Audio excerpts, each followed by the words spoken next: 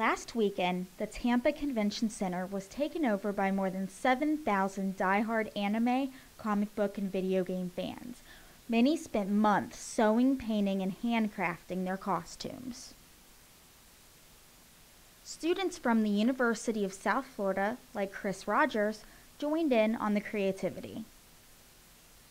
Cosplay because it's kind of like an art form. Because it's like, you know, some people like to paint, some people like to film, make music.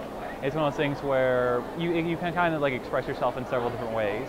You can express yourself through, you know, things like body paint, costume making, or when you put things together, it's almost like your body becomes a canvas almost, and you're able to display what you want for a day. Another way of looking at it is if you have a character that you really like, it's a way to portray them like as you see fit, or maybe you have a character you don't necessarily like. You can go out and portray them in the way that you feel they should be portrayed.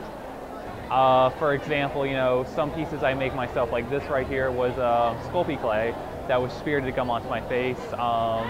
This was all custom made, you know, body paint, my girlfriend's eyeliner, spray painted hair in the morning. So it's definitely something that, you know, it's for everyone, I feel like. Good thing about, you know, being a cosplayer, it allows you to create a connection with people who you don't know. It's kind of an easy icebreaker, good conversation starter.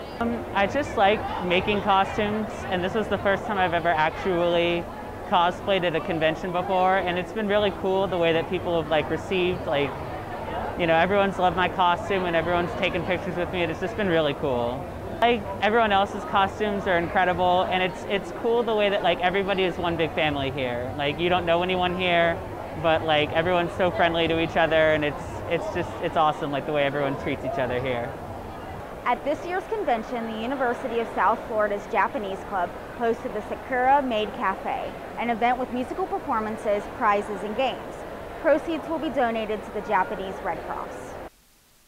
The cafe lasted for 2 hours, and dozens of guests showed up to play games and be served mini desserts for a donation. The club raised $215 from the cafe.